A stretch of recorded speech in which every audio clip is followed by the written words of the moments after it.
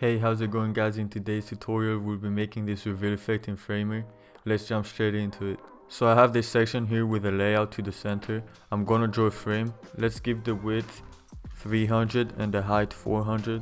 You can obviously choose whatever size you want. I'm gonna give it a color. For now, you can obviously put images here. Let's name this layer image and let's give it a shadow. I'm gonna give it something like 52 on the blur, 20 on the Y, and let's play with the opacity.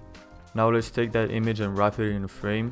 Let's make sure the frame overload is set to visible, and let's add a scroll section and call it something like reveal. Right, now let's go to the image and duplicate it 4 more times so we have 5 images. It's very important that you go to the second image from the top and add an effect, scroll transform. Now let's select section in view, and in section make sure it's set to reveal.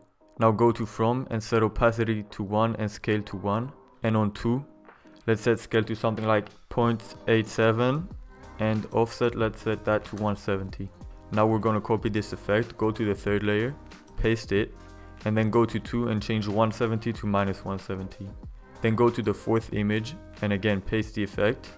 This time let's change the size to 0.72 and the offset, let's times it by 2. So instead of 170, it's 340. Now let's copy this effect and go to the final image, paste it, and instead of 340, let's make sure it's -340.